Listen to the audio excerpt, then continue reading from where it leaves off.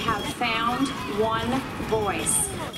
What we are asking for today is that our government recognizes the value of rural PEI. It's time to stand together and stand up for rural Prince Edward Island. How much have they taken from rural PEI?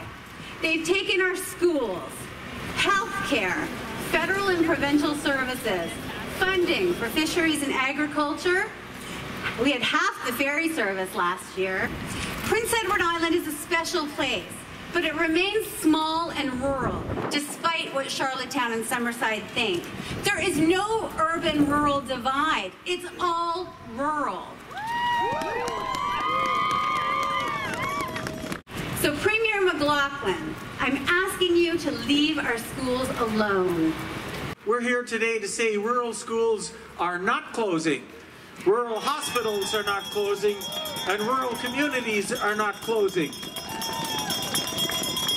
The school issue right now is what we're trying to do is a child-centered school system where the focus is on the child. And right now what we're debating is bricks and mortar. We have so many positive things in this province that we need to pull together, and that's why it's great to have this. This is our democratic system where you come together, and in this 60-day period, because there have no decisions been made on the schools issue. It hasn't come to cabinet yet.